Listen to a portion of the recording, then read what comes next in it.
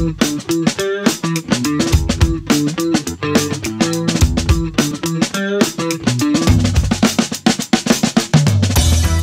guest today is Joe Kunk.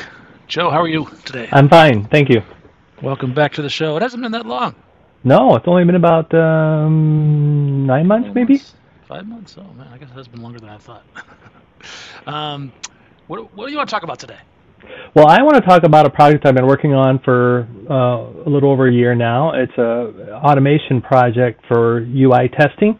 And what's different about this is that it is testing Windows apps and not web apps. Right. Yeah, so UI testing is always pretty tricky. It's a little bit fragile, and the tooling isn't nearly as robust as it is for, say, unit testing. Yep. Tell me some of the challenges of UI testing. So the challenge is, obviously, we had to find a framework that would allow us to reach in and touch the destination application, the testing application. So we found a good framework. It's an open source framework, and in terms of actually doing the testing, just to kind of give some background to this, I work for a consulting company called DewPoint, and we had a client ask us to help us improve their quality through UI testing, and so this is actually a C# application written in framework 4.7.2, and it leverages this library called the FlaUI, F-L-A-U-I library. It's an open source NuGet package, and we use that to write and automate the UI testing program that will go over into the production application and operate it as if you were a user. So, to make the distinction clear, this is not a unit test, right? We're not writing code within the application itself. We're automating the elements, screen elements of the application, using the Microsoft native Windows automation or tools that are, I think they're available because of accessibility. And the library that we actually leverage within FlaUI is Microsoft's UIA3 library. Does that stand for something? User interface accessibility, maybe? Yep. User interface accessibility 3, and then so UI when you install FlaUI, you install the core NuGet package, and then you have a choice of UIA2 or UIA3. 2 works best with WinForms because it's a little bit older technology. And then UIA3 works with WPF and then, at least the more modern Windows interfaces than I still call them Metro apps.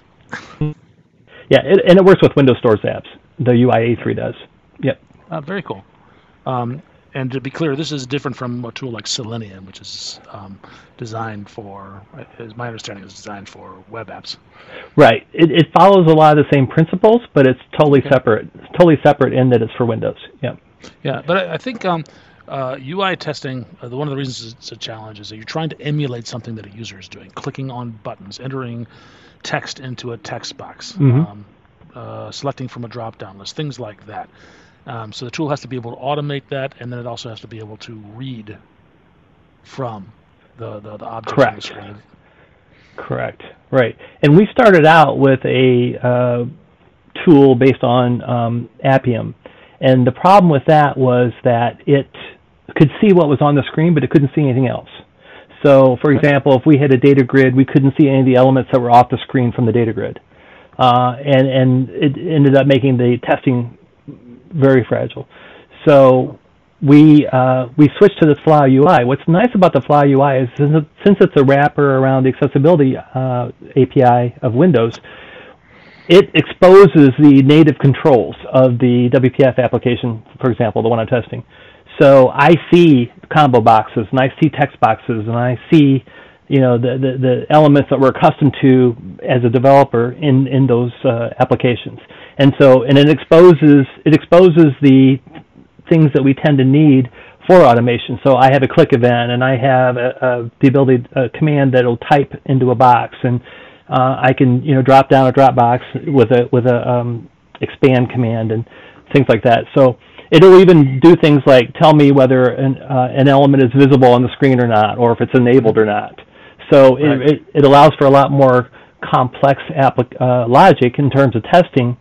And unlike the first thing that we worked with, it does give us the actual object. So I can walk the rows of a data grid to see what's in that data grid, even if the data grid is not fully, displayed on the screen.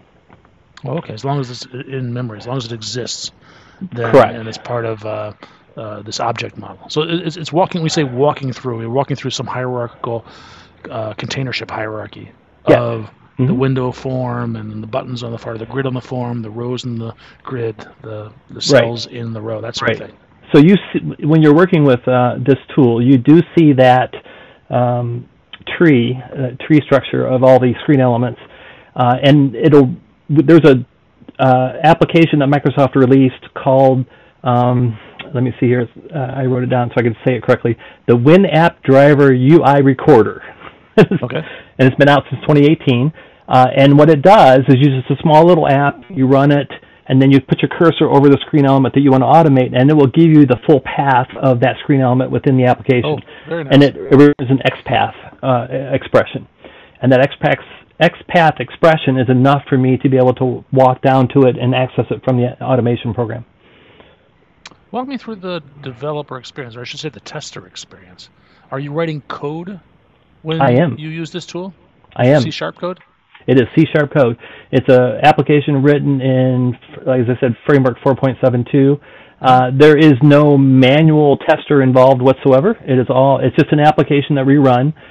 We've got several dozen tests in it now, and they run every night. And when they run, they produce an email, and that email is structured to inform our users and us developers, what passed, what didn't, and gives us counts and summaries and error messages and all the wonderful things that we need to be able to keep it going and have it, easily resolve any issues that we see. Okay, but as a developer, if I'm writing this code, it's in its own separate test project, correct? It is completely separate project. You mentioned a NuGet package. Is that what I need to get started with it? Yes, you need the FlaUI.core NuGet package, and then you need one of the FlaUI.UIA3 or UIA2 packages, because it has to have one of the two automation interfaces to use. Back in the day when I used to write Windows apps, I did use a couple of testing tools, and some of them were easier to use than others. Some of them I had to write all the code myself, but there were some of them that actually I could turn on a recorder and it would actually and click a button, and it would write the code that said give access to that button object, button.click, and that sort of thing. Does this tool have anything like that? It does not. At least I don't use it. I mean, I go into the application, I find the element, I find the XPath, and then I just write the C# code to access it myself. After you've written a couple tests, it gets very familiar, and so it becomes pretty fast. Got it. And then there's always, any testing. You have arrange, act, assert, right? So arrange, you've got a screen visible in front of you, and act is the act of clicking the button, and assert, I guess, is in this case validating that something happened. A button, another button is enabled, some text displays, it navigates to the next screen. Right. When we do our assertions, is that assertion logic built right into the framework, or are you tapping into something like NUnit? It's custom coded. I custom code the tests, and it's just because I want the additional flexibility to not have to work within a framework of NUnit. So in this case, since we're testing UI of a very complex professional application, this application brings in files when you log into the file, and then you do operations within the file. So every single test starts off with staging. So we stage a test file that's been configured exactly for that test. So it has pre-built objects in the file or whatever we need to have it in exactly the state that we want to test. So we copy that in to a test folder, and then then the test runs, and the test will do all the assertions, as you said. The pattern is I assert something, I do something, I read it back to make sure it actually did it, because I don't, a click doesn't tell me if it clicked or not. I just know that it said it clicked. So I will then read the screen to see if that action actually occurred, and if it didn't, then I failed the test right away with an appropriate error message. And if it worked, then I go on to test the next thing. So it's test, check, fail if necessary. Check, test, fail if necessary. And that's a repeating pattern through all the different screen interactions I have in the test. Oh, interesting. Yeah, that's very different from most unit tests, which tend to test one single thing at a time. You're actually running a test and not even going to the next check unless the first test passes. Right, and so the second test is, in this example, the second test is actually dependent upon that you click that button successfully. Right. So what I consider a test is can be a pretty complex set of actions. Maybe I'm building a whole structure, and that structure actually, in terms of what's done on the screen, is multiple activities. So I broke up my code into what I call interactions and actions. So interactions are the discrete actions, clicking a button or typing in a box, something very discrete. And then an action is a subset of a test that is a combination of things. For example, if I want to log into a file, I have to make sure the login screen's there, and I have to type in the username, type in the password, click the login. That's an action. It's a multiple interactions. Got it.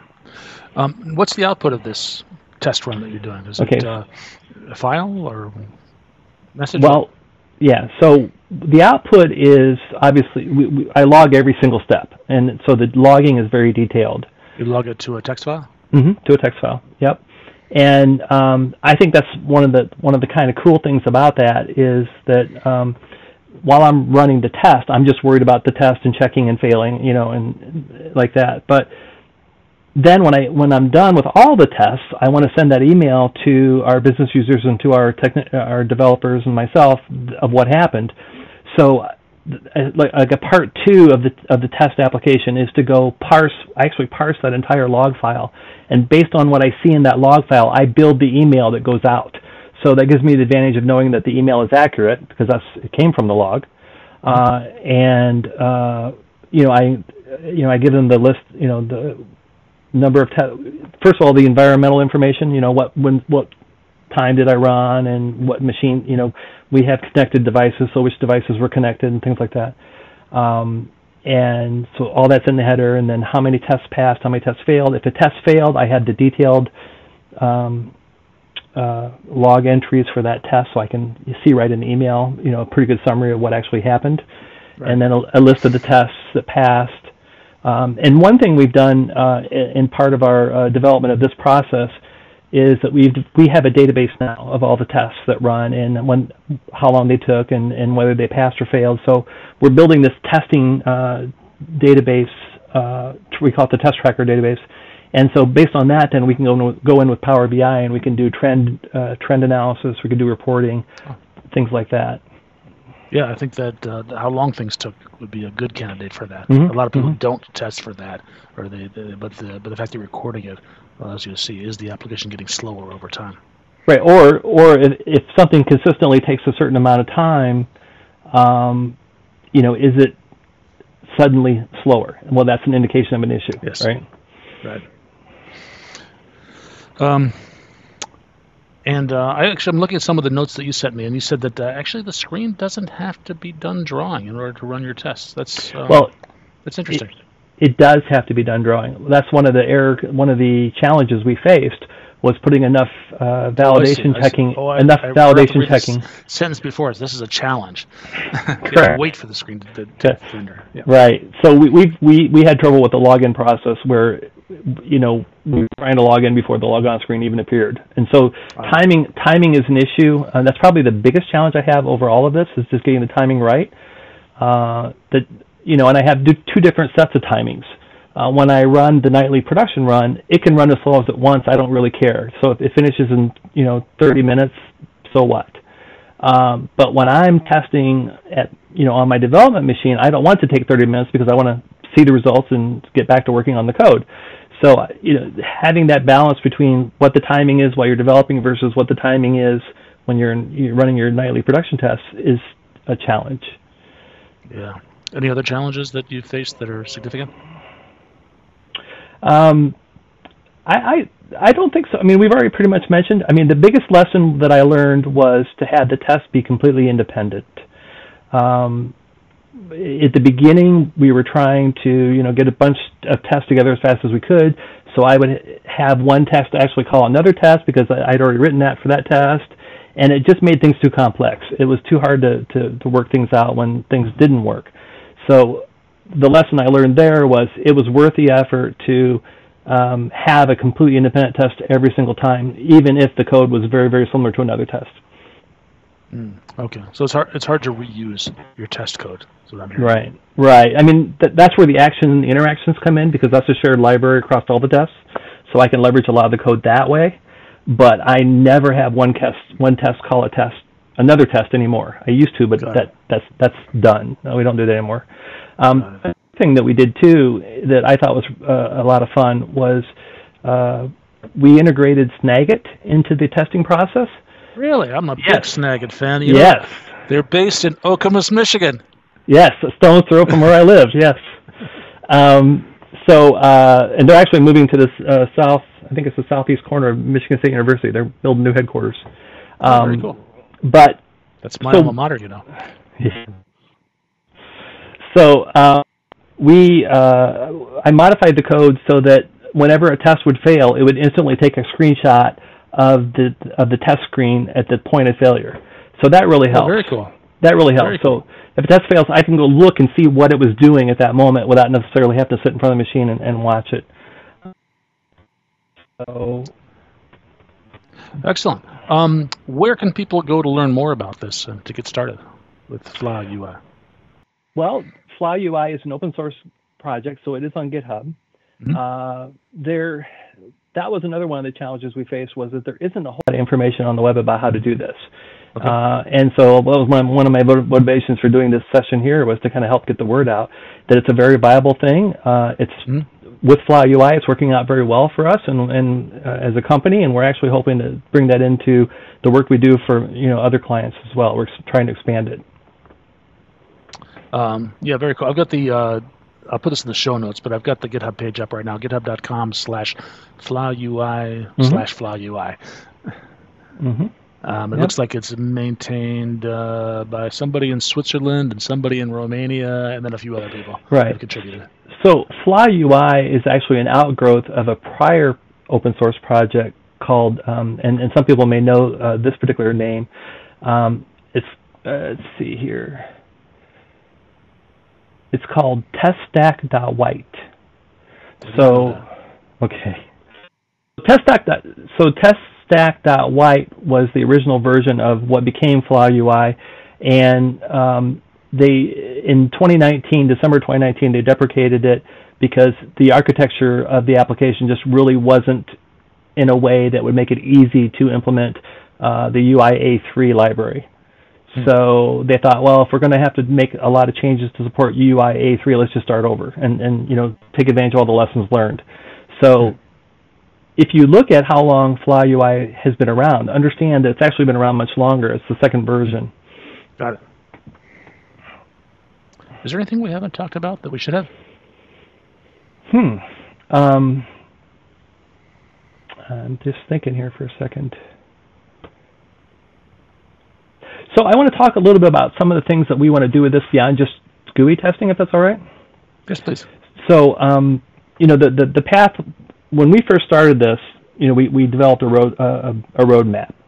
And so the first part of the roadmap was to set up a silent install. So we had to have a silent installer of our application so it could update itself prior to running the tests. So we worked on that. And I don't know if I mentioned, I'm actually on the development team of the product. I'm just the UI tester of it. So this process can be used to work on applications that you don't have the source code for. But I'm lucky in that if I actually really, really need something changed in the application to support automation, I can contact the developers and say, hey, put this in. I haven't had to do that much, but I had that option at least. So we worked on a silent install, and then we worked on an FTP process where the development builds would go to an FTP server, and then we would download those prior to the tests. And then we went through and we automated just the happy path. That was the first part of it. Was let's just get what we know the users tend to do, let's get that automated, make sure we can access everything, get everything to work. And okay, so we did Happy Path first. And then we went into regression testing. And so we do still have manual testers. Automation testing never completely eliminates manual testers, and shouldn't. And so the manual testers actually now send me certain test situations, and they'll say, hey, we've seen this come up once or twice. We want to make sure that doesn't happen again if we fix this. So they'll send me staging files, and then they'll send me a complete description of what's going on, and then that becomes an automated test. Okay. I see. Yeah, so they sent the manual testers send me what they want as tests, which is great. And then that makes sense. And because UI tests are ultimately driven by human behavior, it makes sense that humans' actions should be driving that. Yep. And so I mentioned the Power BI dashboard. We haven't built the dashboard yet, but we're recording all the data we need for it through the test automation database. We're going to put it into a DevOps pipeline. We haven't made it into the DevOps pipeline yet, but it will be eventually will be part of the release process. Nice. We want to also develop a subset of tests, so I would call a smoke test, that makes it very, very easy for a developer to run the core set of tests even after a build before we do any other testing, so that they can do themselves before we bring it into the pipeline. So we call those, I would refer to those as smoke tests. Haven't done it yet. It's on our roadmap. And then the final thing on our roadmap is the one where I really get excited. This is a commercial product. It is distributed around the world, and so support. They have support staff, and the support staff have to support many different versions with many different feature sets. And so what we ultimately want to do is have it such that if a support person gets a support call of a certain version doing something that the user is having an issue with, we want the support person to be able to log onto a screen, specify the version, and specify the test that covers that. And then it'll go over to a test server. The test server will install that version, run that test, record it all on video, and then send that video to the support tech. I see. So they'll be able to see what our tests are showing for that particular situation, and then they can see if it's different from what the user is seeing and go on whatever. But we feel that would be a very, very useful tool for support. I'm guessing that's where you're integrating Snagit into this. That would be the video portion of Snagit. So far, we've integrated the snapshot portion. I get it. But there's no reason why we couldn't. Yeah. Well, it sounds like a great tool. I'm really glad you're having success with it, and hopefully this gets the word out and gets people not only to try it, but maybe even to contribute to it.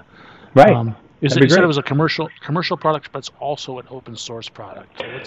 What's the difference there? The application I'm automating and testing is commercial. FlaUI, the library, is open source and freely available under the MIT license. All right. Well, Joe, thank you so much for your time. I've learned a lot today. You're welcome. Thank you. And stay safe. You too.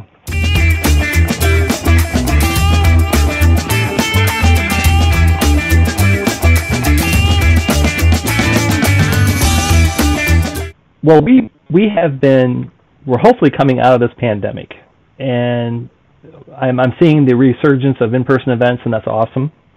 But over the last 2 years, a lot of us have made friends virtual, right? Friends that we've made over, Zoom or Teams that we've actually never met. So I was thinking the other day, what kind of friends are those? Are those iFriends? Are they eFriends? Or just friends? So that's my contribution to that question. Think about that.